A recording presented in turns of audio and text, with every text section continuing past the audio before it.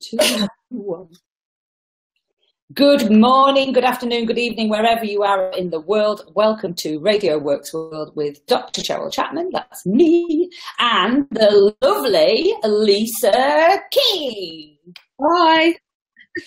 So, good morning. So, please, Lisa, please introduce yourself to the lovely audience. Okay, my name's Lisa King. I'm 46 and I live in southwest London, not far from Heathrow, Twickenham Way. And I've been in the health and fitness industry for many years. Mainly started off working with mental health patients and referred patients, helping them to get back to full fitness, etc. And I currently do a lot of group PT work, helping people to get fit, but I've gone into a lot of personal development as well now, so I'm really incorporating that into what I do and just helping people to get fit in every respect and improve their health. Brilliant. Yeah.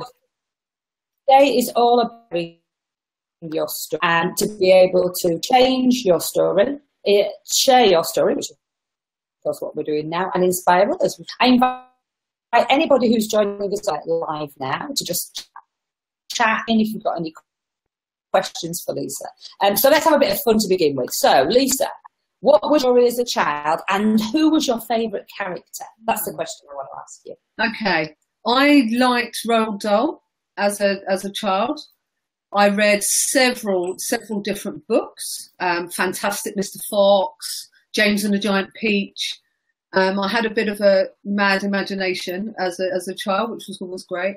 But my favourite was Charlie and the Chocolate Factory. Really big fan, and I think probably Charlie in a way was my favourite purely because I'm a really big supporter of people who sort of battle through things, and you know, even then I was always loving to support the underdog.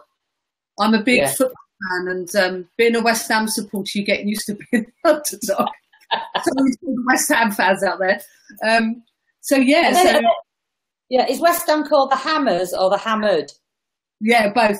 Both. At the weekend it'll be hammered because we're playing Man U, so we're going to get absolutely cracked. But so I think I really related to just the madness in the story, but then the way he sort of just remained who he was, but just become a winner. Yeah. And that's interesting, isn't it? Because if I was to say to you, you know, so what's your story? You know, what happened at the beginning? Talk about, so what's your story? It's really, you know, what kind of problems did you have that got you started in what you're doing now? So is there a relation between, you know, maybe that, I mean, it's a fantasy world, but, you know, this world of like trying to help other people and, you know, trying to help the underdog. Is there a theme that kind of runs through your life there, Lisa? What's the story at the beginning of your story, if you like? I think so. I mean, I've always been wanting to help people who sort of have always had a little bit of a harder start. I think it's what dragged me into mental health. And I set up a football team for mental health users, which is still going. That's been going now 11 years and it's chartered standards. So it's really pushing people. And also, I like being around winners. I also like being around people who I know can be a winner. They just don't believe it yet. So I just sort of try and guide them to sort of go, this is what you can do. And I think that's been a part of my life quite massively. Being a motivator has always been huge for me. It's always something that I find very natural.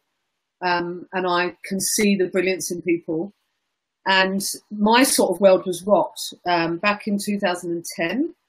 So I was still in the industry and I was still involved in exactly the similar things, lots of different types of people that I was working with.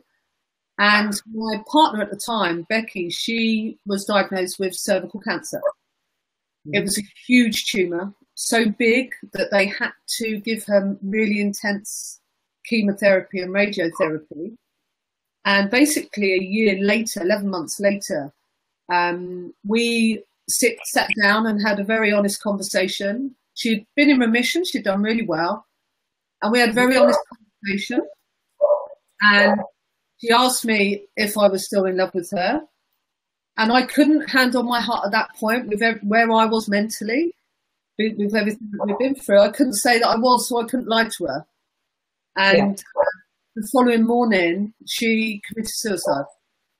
So, so my world has gone from being somebody who could really motivate people to just not even being able to motivate myself. I was in just a complete sort of haze with everything. I just couldn't cope. And then over the course of the next year, I became the queen of distraction. I didn't just have a degree in distraction. I'd managed to get a PhD in it, which was quite impressive. Yeah, quite impressive. So I was sort of out, totally in denial as that my health was suffering. I was overworking, just throwing myself into work because I just didn't want to be at home. I didn't want to be sat where I could start thinking. So I overworked. I just totally distracted myself. I was drinking too much. I was doing things with people I really shouldn't be with. I was still running 2 businesses. Still fine. All the distraction stuff really happened from the drinking and the madness at weekends. Yeah. And it was mad. It really was tough. Yeah, it's interesting, isn't it? Because when you look back on that situation now, Lisa, and obviously you're using the word distraction now, looking back and saying, I realised what I was doing. But at the time, I guess that, you were just doing what you were doing, really. But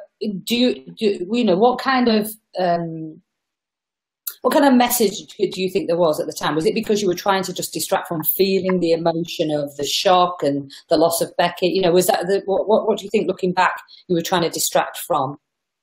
I think now, I definitely was distracting from stopping. I think stopping meant I would think, and it would bring on the sadness. And because we'd been friends 16 years, we'd been partners 5 years.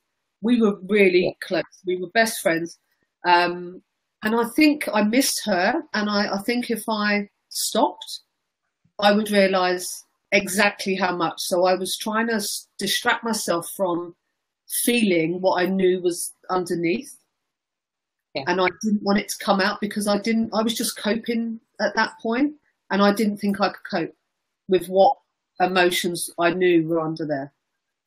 Yeah, and it is interesting, isn't it? Because, if you stay busy, like you said, you don't stop. You don't have to think about what's happening in the moment. You can just distract. And I know so many people, and ask me how I know about this as well, of course. Busy. And I am still busy. I do have the moments where bring other people in. So we were talking just we were talking in the green room. That sounds fab, doesn't it? Yeah. We talking about the lovely Mary, like freaking awesome she is. And she's just one of those people that just goes, so what would happen if you stopped? And like, I don't know if you're like me, I go, I haven't got a clue. I've never stopped, or something like that. And then someone only has to ask this question and you go, oh, hang on. Right, I've got to stop a minute to ask about that question. Now what comes up? And it's only in that moment of stopping, that you realise, actually there is. I'm definitely distracting from that. I used to just say I'm distracting from life. Is that kind of, where you feel you might have been before, distracting from life?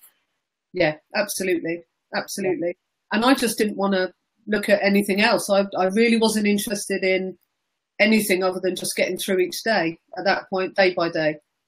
Yeah. So, I don't know if anybody's watching, everyone's watching on the recording, what sort of things have you distracted from? Because, I think one of the things that we find is that we think we're the only people that feel like a particular way. And actually throughout the work, that I've done with people on their stories and just helping people with their therapy, it's just kind of like, honestly, we are just so not on our own in this situation. But we just, I don't know whether or not we feel like we need to be strong and tough, or I don't know what that is. But actually there's a lot of people that feel exactly the same, as we do at some stage. So thank you for sharing that with us. So what was it that, how did you make a change in your life then? So obviously this was happening to you. It was all, sound terrible, and can fully understand why you might not want to feel those emotions at that time. So what happened? What happened to make a change in your life? about 2 years, 2.5 years after Becky had died, you'd see me sat in my doctor's surgery, and basically I had visited him because I was constantly getting chest infections and being really unwell. And if I knew what I knew now, I would know exactly what it is, thanks to Marion. But basically, the chest infections were just a sign that my body was basically just stopping. You know, I was getting poorly and lots of viruses and things like that. So I went to the doctor, and the doctor, I'd known the doctor many years, very rarely went. And he just sat there and just said to me, if you don't stop, you're going to have a stroke or a breakdown. He said, wow. Yeah. So I saw. And how old were you, Lisa, at this stage? I would have been, 4 years ago, 42. Yeah, so young. And a fit and healthy 42-year-old, even despite, you know, what I was putting my body through prior to that. You know, my body took a massive pounding because of it in every respect. So basically he sat there and he just said, you've got to put yourself first. You've got to talk to people. That was something that, you know, I've always been the strong one. That was always my thing. So I would always be, oh, it's fine. It's okay. Yes. You know, I'm upset, but I wouldn't dig deeper. It was like a vulnerability thing. Yeah. So, and because I'd always been strong, being vulnerable was hard. And opening up meant I was vulnerable. So I just basically started to talk to people, started to talk to my partner then, Penny, who walked into a whole new world when she met me, bless her.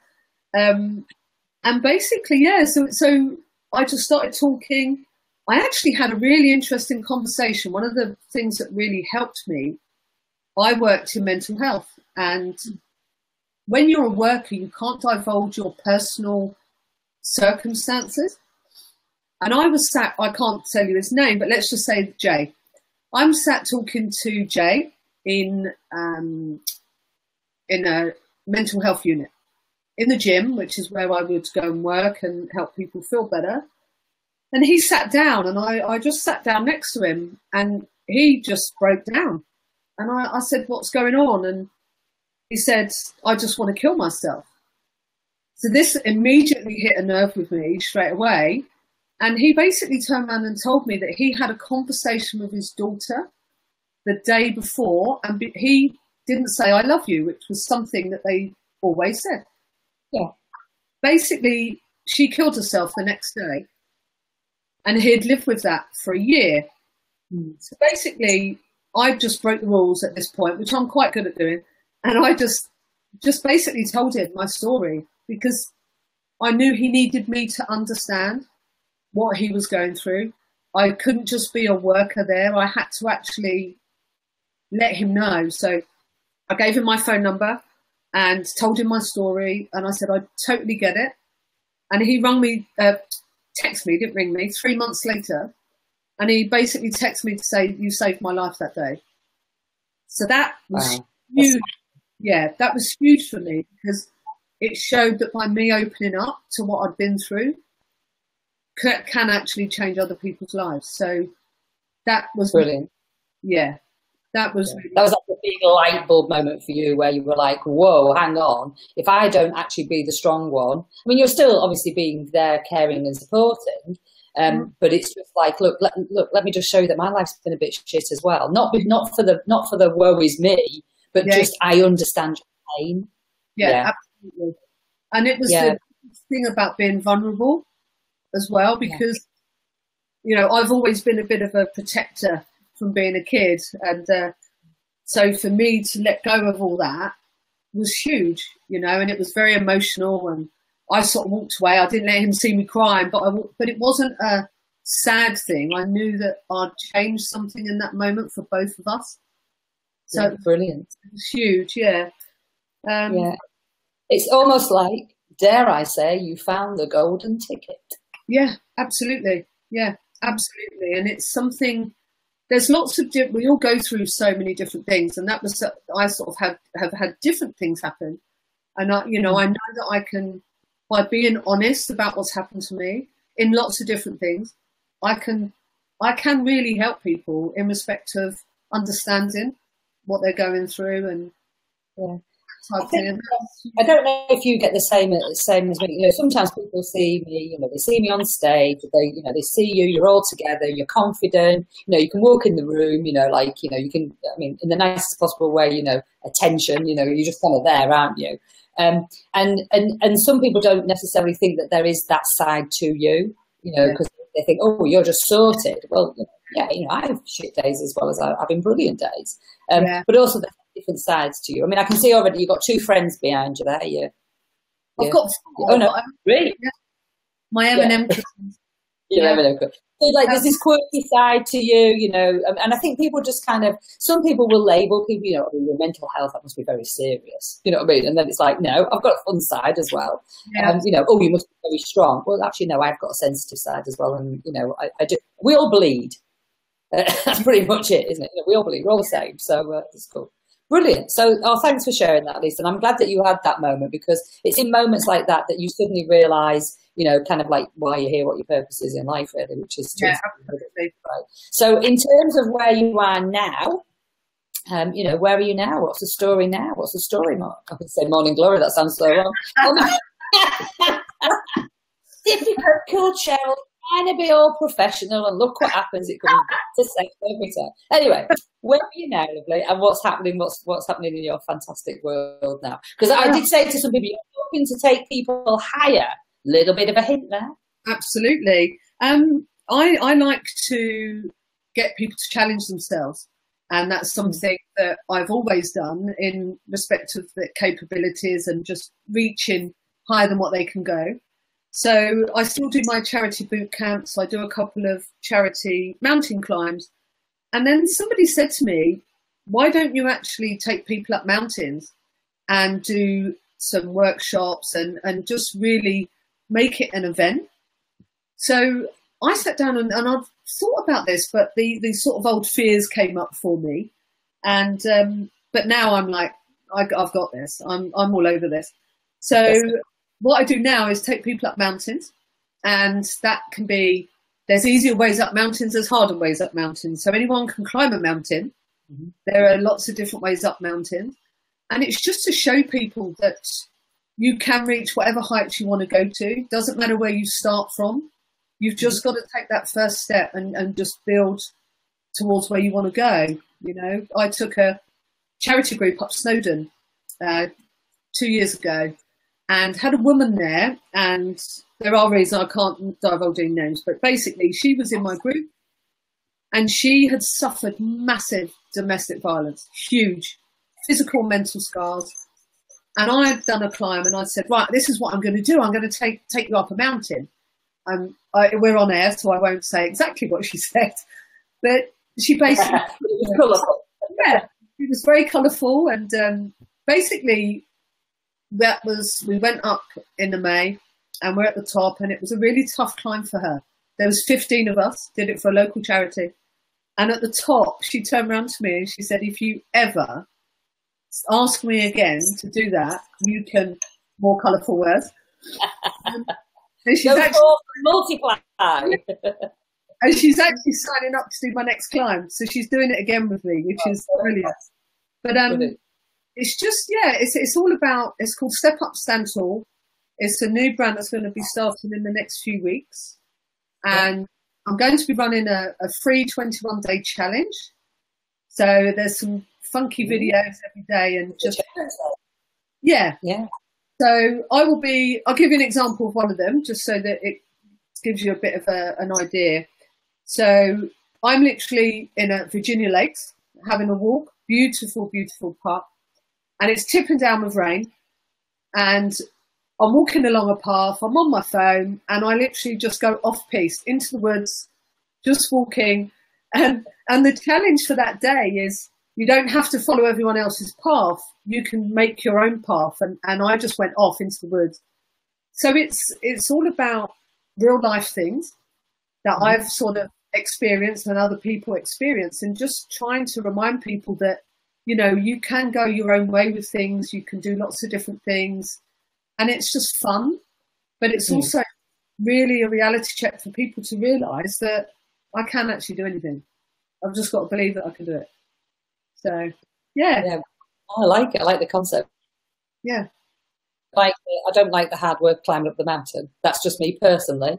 But I'm probably the sort of person who really needs to join you because of that, you see. So it's like, yeah. Interesting, isn't it? Like, I'm not certain areas, but then when it comes to physical, I'm like, oh, I don't know about that. But it sounds fabulous. Sounds fabulous. And definitely sounds like a chance. Sounds like something like Mr. C would be definitely interested in. Yeah. Now he's had his 6th with the blood clot removed. Do you know what I mean? Yeah. But yeah, I can imagine. I mean, I've heard a lot of, you know, like I did go to the Lake District once and I climbed up a little mound. and that was really fascinating. So, yeah, I imagine when you get to the top of there, it's kind of like you've just overcome like a lot of things, haven't you? I prefer that to maybe, you know, walking on fire. I prefer the mountain choice. Yeah, I've walked on fire. Yeah. But don't fancy.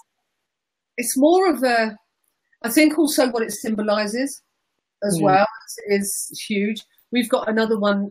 You mentioned the Lake District. We're doing a charity walk up Scaffold Pike, which is, we're doing that. Yeah. And we're doing the longest route, which is going to be interesting. So that's in about 5 weeks. All right, great, cool. So maybe if you could post in the comments at the end of this our chat of your show, you could just pop in there, have in contact with you about that. That sounds great, because actually the weather, in theory, would be boiling. It sounds like I do like Scaffold, actually. Yeah, that's just taking me back in my mind to another story, but that'll be for another. So in terms of, I mean, I always find lovely guests if they've got a quote. So have you got a quote that you can share with our listeners and our viewers that's kind of got you through life, or that symbolises Lisa King? Yeah, I've got to pronounce this right. It's by a Chinese gentleman called Lao Chai. Yes. And it's a journey of 1,000 miles always starts with a first step. Brilliant, yes. What that symbolises to me is that I think I talked to somebody about this yesterday, actually. When I was at my point where I think things were really not good, getting better seemed so far ahead. And I became quite overwhelmed and you know, I'm a multitasker. I've always been able to do lots of different things. What was going on, and I couldn't cope with it. And I saw this quote, and it reminded me that just small steps every day just become something so much bigger. And I mentioned this, actually, you talking about this quote, I mentioned this to somebody yesterday who was in a similar situation, who was in a severe burnout. And I told her about this and got her to do some little steps. So I'm waiting now till next week to see how that quote has helped her. Yeah. So, yeah, I find it really quite powerful. Yeah, it is. And it is, you know, it's anything in life. At the end of the day, just take the first step. So that you've had many instances like this, like I have, you know, like our listeners and our viewers, you know, you start a journey, you have no idea where it's going. No idea where it's going, really. And you can have a plan and, you know, all those things that are great. But actually, somewhere along the line, you might go down that different path that you talked about before. You might decide to go a different way from everybody else. You might decide to follow people, you know, who knows. But ultimately, I'm a firm believer in that you end up where you should be. Yeah. I don't necessarily think that life is predetermined, but I do think that you end up where you should be for you right then in that right moment. Yeah. That's a great quote, and thank you for sharing. And so this has been brilliant. Yeah. And thank you for inspiring others. And as I said, you know, how can the audience get in touch with you? That's what people would want to know, to find out about your charity work. We didn't talk really too much about the charity. Do you have a chosen charity that you work with, or does that change? We're at the moment working with Shooting Star Chase, and they are a local children's hospice for children with life-limiting illnesses. Yeah. So it's a beautiful place. There's one very local to us, and we've done a lot of work for them this year, and we'll probably continue because it is so local and it's children, I think, you know, kids, that we're just trying to give them the best life that they can have and experiences and things like that, and to help the parents with respite and different things. So yeah, so it's really good. Charity. And so how can people get into contact with you? Do you have I know you said your website, I think you said, was being built, but how can they get in contact with you if they want to find out more? The best way to do it is to get in contact via lisakingtraining@gmail.com. And that's my email address. And get in touch with me, give her your name, and as soon as the launch of the challenges starts, I'll add you to the group. Perfect. So lisakingtraining@gmail.com. That's it. Yep. I'll just pop that up so people can see that. And anything else that you would like to share with anybody who's listening or watching us in terms of your story, and just anything that you'd like to share with them while I just put your contact details. The biggest thing is, no matter how bad things are, you can get through it. Just don't look too far ahead and just take each day at a time. And, you know, each day, it doesn't mean each day will get better, but each day you will get stronger for different things. Life is life, and things come up and curveballs come up, but you will get through it. Yeah. I've got a little saying that I'm looking at now. It says, don't take life seriously. Nobody gets out alive anyway. Yeah, absolutely brilliant. Yeah, absolutely.